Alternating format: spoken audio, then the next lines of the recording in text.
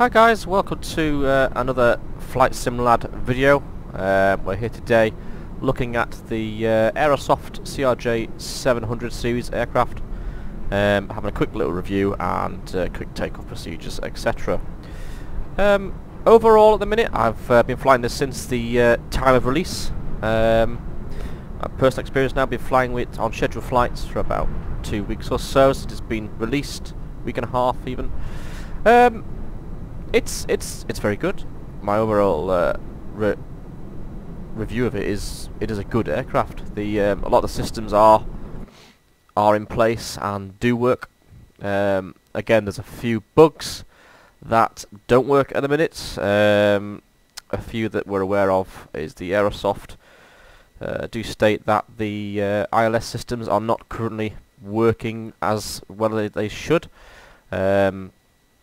When you're lining up for the ILS systems, it sometimes takes a nosedive, and you can't actually recover that. You get lots of warnings, pull-up warnings, terrain, and it won't actually pick the ILS up at all. That is a known bug.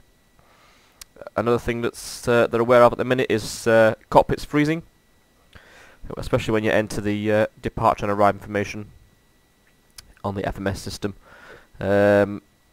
It's very hard to choose SIDS and stars at the minute on the FMS system.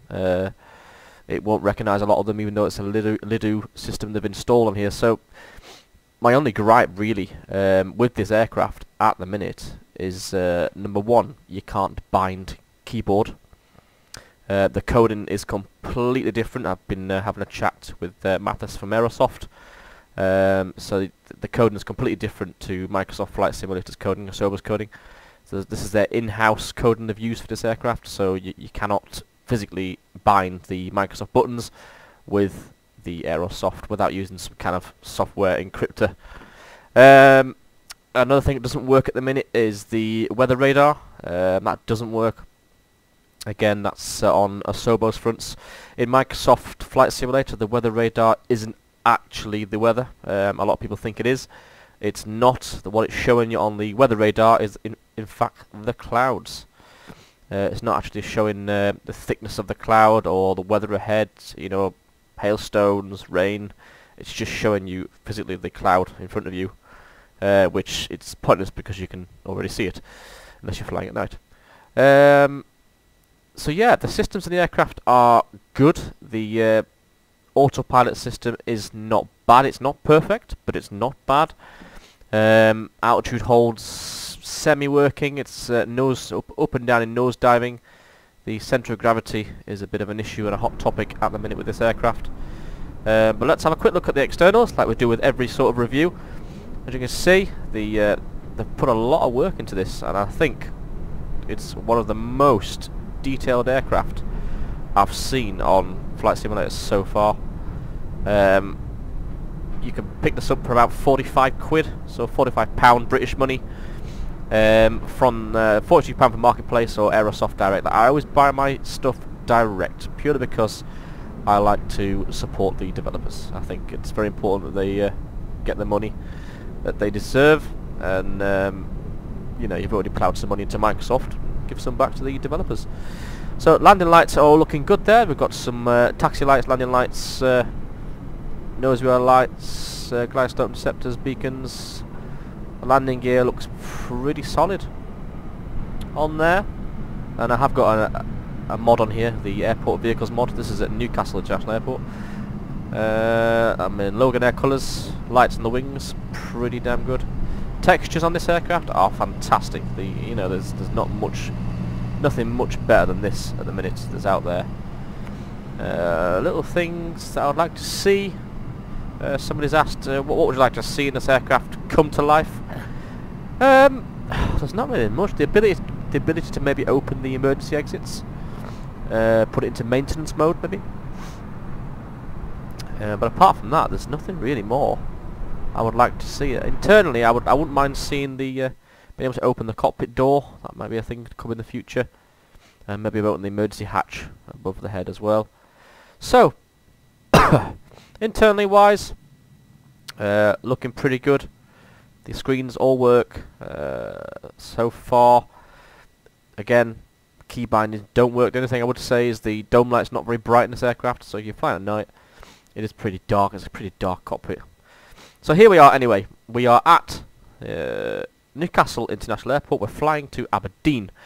I'm not going to show the full flight because that's for another video, but what I am going to show you is basically the takeoff from the airport using the vertical speed to maintain our current ascent to 20,000 feet. So you can see here we are on live traffic. I don't have any AI traffic engaged. We've got somebody else on a CJ4 in Logan Air colours. It's probably my own. We did have some traffic knocking around before.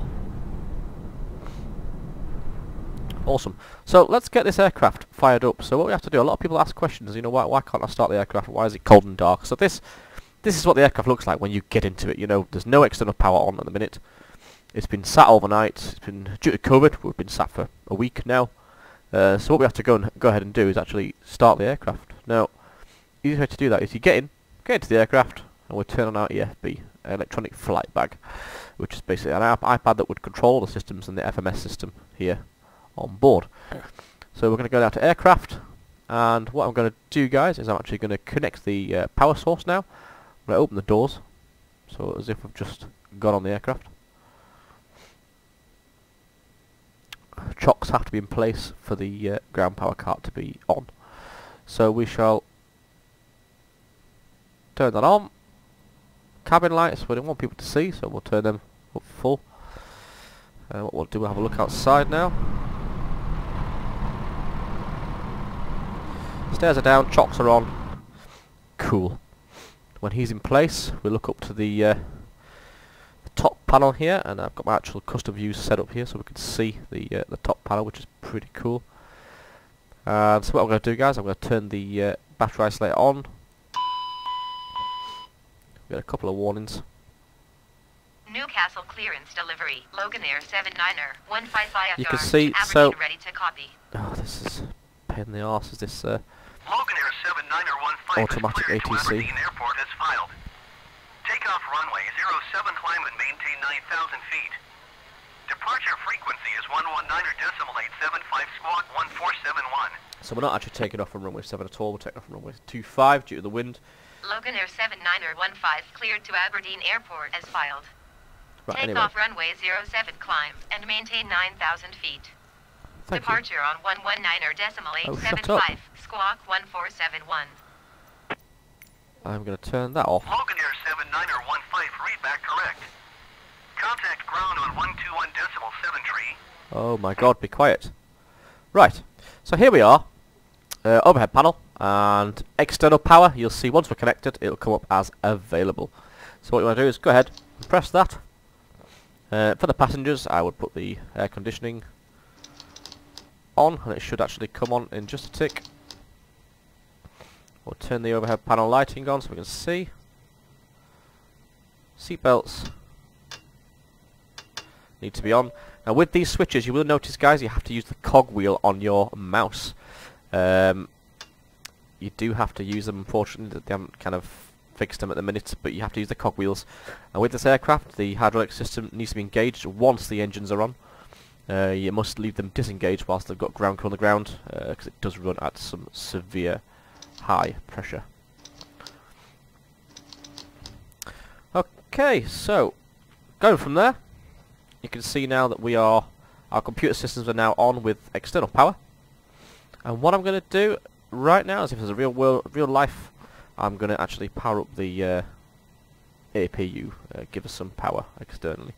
So I'm going to open the door, initiate the power to the APU, and press start. And this should now, you see on the MFD there, it should spilling up. We've got the back of the aircraft, which should be able to hear it. See there, the APU flap is open.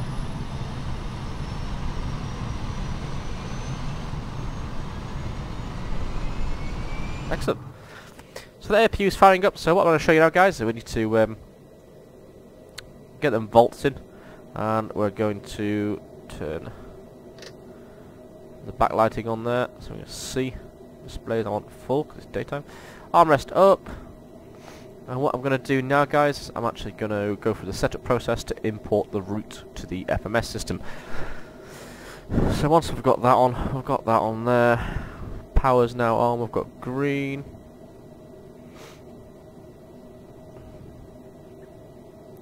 Excellent. So what we're going to do now, guys, is I'm actually going to disconnect the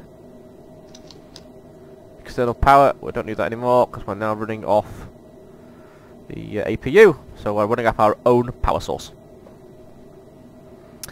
So we just enable these GPS systems on board now, ACARS systems. So go down to the bottom left, put on nav, and I've got mine to go automatically. Ideally, it does take about 7 minutes to initialize. Reset the QNH there. So anyway, let's have a look at the FMS system here.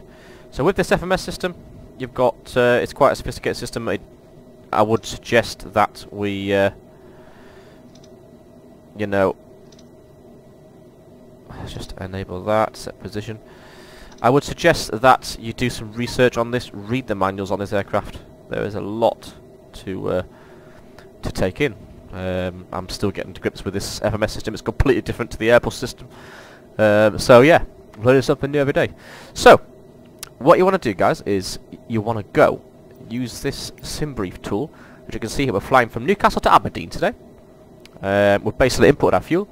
It's all been done on SimBrief. It is the easiest if you download the SimBrief downloader. So it would directly input into the FMS system when you select it. And these are the waypoints we're going to be taking. Quite a nice easy flight, without alternatives in there as well. So we'll come out here, we'll go to flight plan. Don't input them start and finish here. This is how you would conventionally do it. So because the routes are already saved on the FMS system, SimBrief's imported them.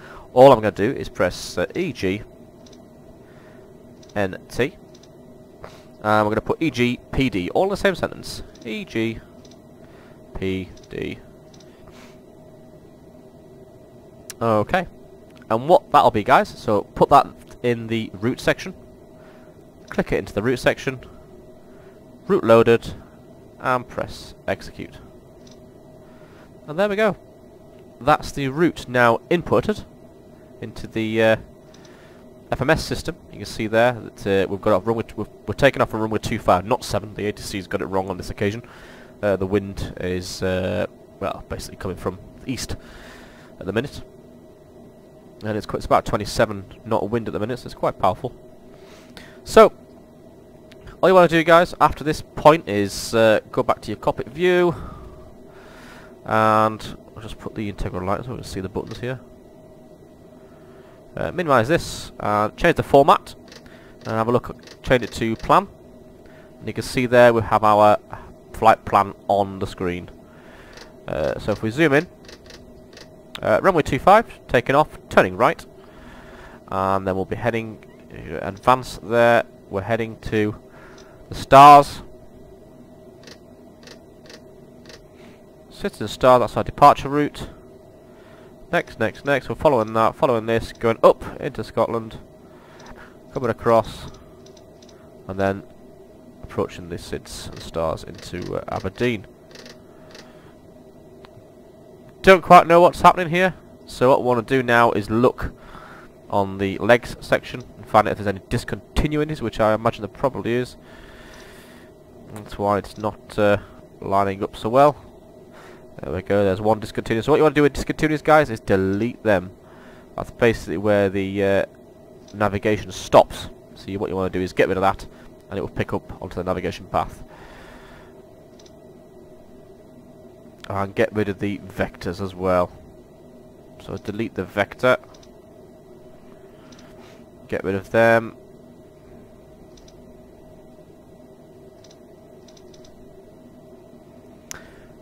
Excellent. So runway 16 has got our Mr. Approach on there too.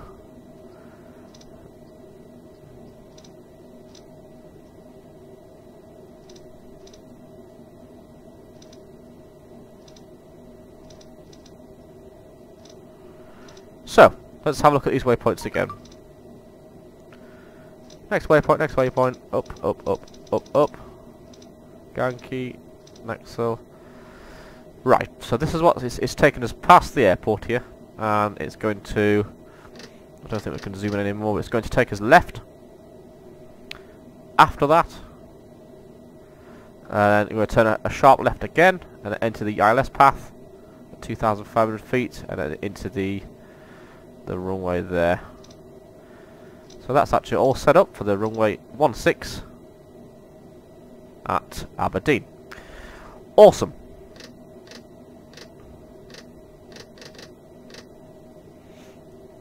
Fantastic. So, now I want to set our autopilot up so we've been given altitude. We're going to go for about, I think we're going to go for about 18,000.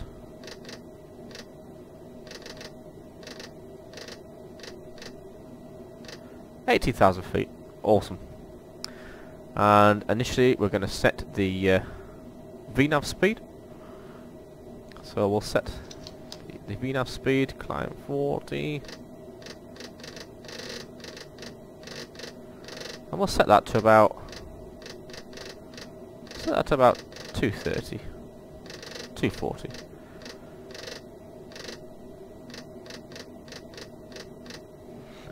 Awesome. Right, so my flight is now set up, we're ready to go, and I'm going to go a quick talk through the startup process that I use for this aircraft. So we'll get everybody on board, close the doors. Captain, the cabin is secure, all passengers are aboard. Thank you very much, Delilah. Ladies and gentlemen, on behalf Performance-wise as well, guys, you of can actually pull the pull all the weights and stuff across here. So because I've set it up from the FMS on SimBrief, you can import it from the aircraft. So I'm going to import my fuel from the aircraft because I know the FMS system is set up correctly. 52 passengers on board today, and the weight load in there. So takeoff speed is 142 knots there. So we're going to remove the wheel chocks, and we're now going to initiate and ask for a pushback. So I'm actually just going to press Shift and P, guys, just to make things a little bit quicker here. I'm not just to clarify as well, I'm not following ATC here from Newcastle because I'm running off a SimBrief flight pattern, so they don't know what I'm actually flying. So they're just going to tell me that I'm wrong all the time.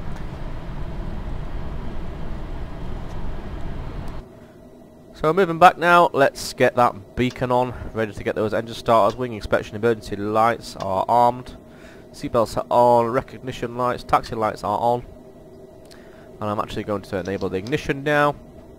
Gens are both on, ATU is active, anti-ice, I want probes on, which will activate once we start the engine. Air conditioning on, passenger comfort. Okay. Get pushed back. I do apologise, guys, if it's a little bit laggy. I am recording off the same device, so it is on an SSD, but sometimes I get a little bit of lagginess going on there. But I'll do that. Shift P, let's stop. Handbrake on.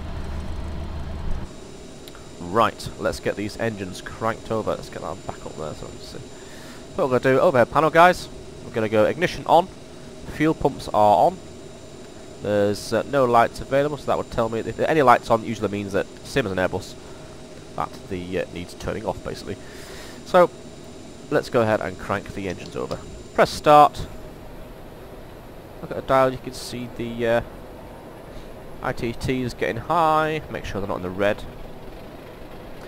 We'll hit legs, we'll hit progress.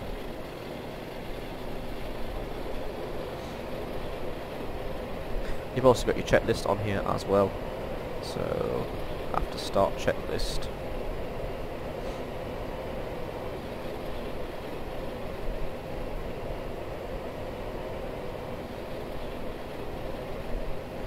So guys, rookie mistake, don't forget to put the engines into the start position.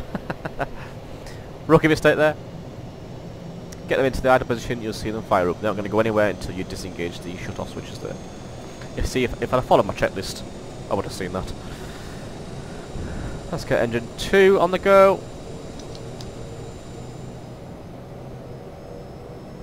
Sounds wise, guys, this aircraft is fantastic for sounds. Sounds just like the real thing, if I'm honest. Yeah, it is really good. Ladies and gentlemen, please pay attention as we display the safety features. You get this lovely Australian bird that talks to you. During an emergency, please remain in your seats with your seatbelts fastened and your seats in the upright position. In case of a drop in cabin pressure, breathing masks will drop from the ceiling and should be placed over your head. If there is smoke in the cabin during the evacuation of the aircraft, the walkway emergency lights will display to the exits, which are located here. Okay, they're looking good. Here. In case of an extreme emergency, get into the brace position. Awesome, so the engines are now running. Temperatures are good. We can now knock the ignition off. Okay. Now what we'll do, guys, on this aircraft you have to engage the hydraulic system now manually. So we'll go up to the top and we'll turn these systems on to auto. Automatic for all the hydraulic systems, make it simple. And that will now enable us to be able to use our control services. Also, guys, you need to arm the nose wheel hydraulic steering, and then you'll start to see these little yellow lights go out. We'll put some windshield heat on low. Probes are on. Ice test. All good. Excellent. Recirculation fan is on. Cabin pressure set to automatic.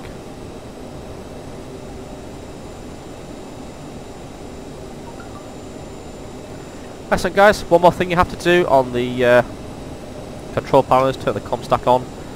Also enable the Mac trim, hold it down. No.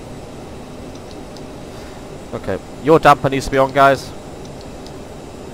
Stabilizer trims need to be on. And that should go off, there we go. Your autopilot will not work without the yaw damper being active, so yeah. Altitude, speed, climb at 240. Excellent, so there we go. We can now put our flaps down to flaps in the 8 position, flaps 2. And we'll test our control services there.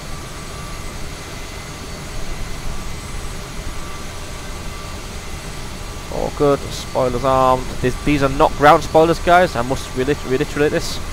These spoilers here are not designed to stop you, therefore they are for descending. Just to take some speed off when you're actually descending. So if you actually go down to the main control board here, we need to arm the reverse thrusters as well on here, the buckets. So there you go. So we can disarm the spoilers, but tell you that ground spoilers are not armed. So now when I press the spoilers,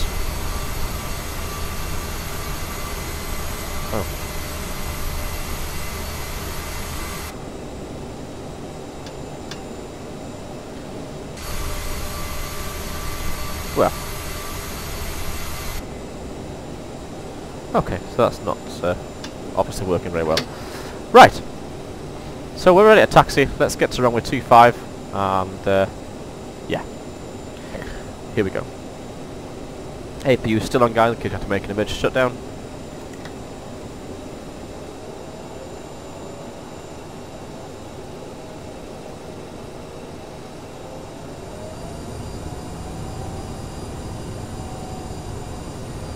And away we go. Goodbye, Newcastle.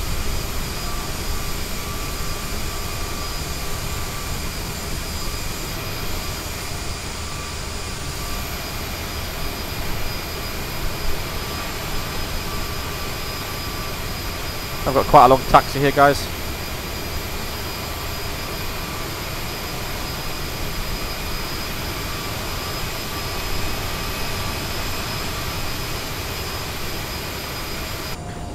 So you notice as well, guys, the ATC actually in Flight Simulator does line you up in the wrong conditions. So the wind is coming from the sort of southwest in it at the minute in real life. So the sim brief takes the data off real life METARs, but the ATC for Simulator will tell you to take off from runway 7. So it's asking you to do a downwind takeoff, which you would never do.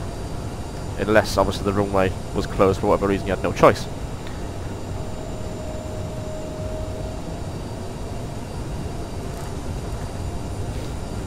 So we're just going to head on down the runway now. We're a little bit fast, but I just want to get to the takeoff point just to show you guys what to do on takeoff. And a lot of people use the vertical speed on this aircraft.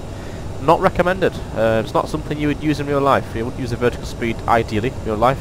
Vertical speed is more or less designed to initiate descents of small levels. So if you want to go down 1,000 feet, or you're at say 25,000 feet, you want to climb at 27,000 feet, that's when I would use the vertical speed. To climb in a safe fashion, I would use the vertical speed at all costs.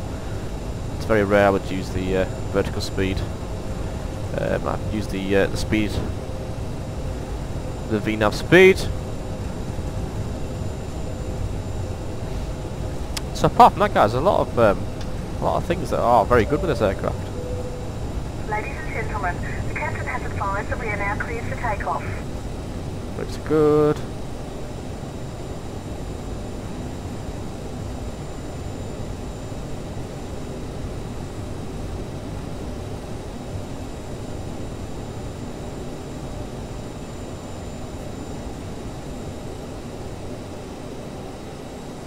Okay, so we do the before flight checklists. I'm not going to go through them all because I just want to get it airborne and show you guys what to do. So what I'm going to do now, I'm going to activate the landing lights. I'm going to put the strobe lights on, emergency lights, wing lights are on. So all our lighting should be on. There we go, strobe lights, landing lights. One thing I would say with this aircraft is that I don't think the taxi lights or landing lights are bright enough at the minute. So we're clear for takeoff. I'll say we are. There's no incoming traffic. Let's get on the runway.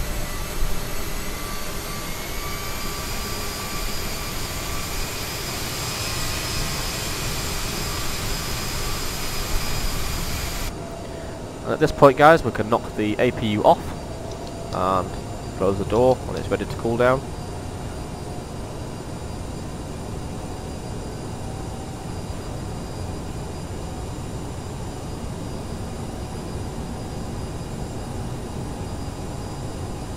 One thing you will notice, guys, with this aircraft is it takes a lot to get off the ground. It's there's some issues with the weights at the moment.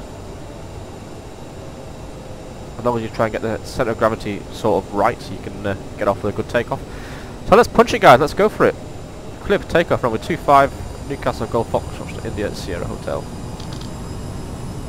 Or if we're flying by airline, Logan Air 7915. You can see there the sounds are pretty good. I do have my own rudder on here, so please bear with me. I'm just trying to keep the aircraft straight.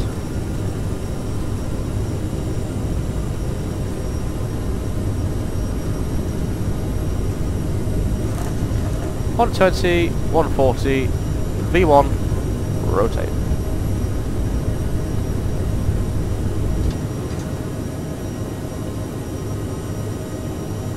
Keep that runway straight. There we go. A little bit windy. Positive rate, gear up.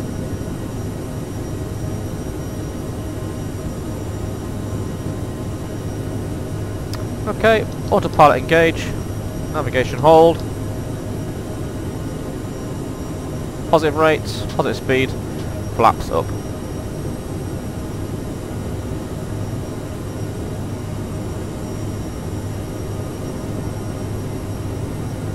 There we go, flaps are travelled, flaps are back to normal, so I'm going to enable throttle down to climb, and that's now monitoring my speed on descent. 240 knots on descending, roughly about 2,500 feet per minute. And we're just lining up with the navigation track. And there she is, guys. So I'm not using vertical speed here. I'm only using the VNAV speed, which we should be using to ascend and descend. It's a controlled environment. Speed sat at 240, which is fantastic. And about a 10-degree angle of attack there, which is about right for this aircraft. Between 10 and 15 degrees, as I would expect. There we go. So we're at a steady climb now on the track. We've got an ice warning, guys, so then we'll head up there. It's not automatic on this, so I would initiate the ice warning. So now we're at a good altitude now. I'm going to let the passengers walk around, take the seatbelts off. In the EU, guys, in England and Scotland, the altitude, the transition altitude is 10,000 feet. We would disable our landing lights at 10,000 feet. So at 10,000 feet below, we would have our landing lights on. The TCAS system on this aircraft doesn't work at the minute, although you can actually select it and test it. See there, traffic. Tells you where the traffic is on here. But it doesn't actually work, unfortunately.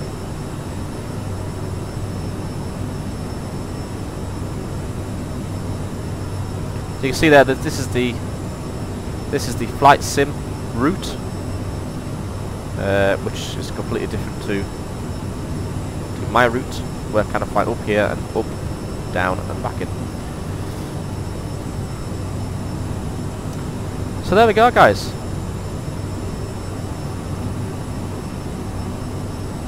Transition altitude, 10,000 feet.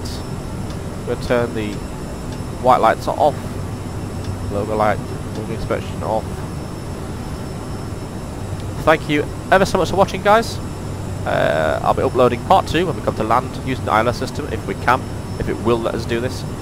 But yeah. There we go. There she is. Flying like a dream.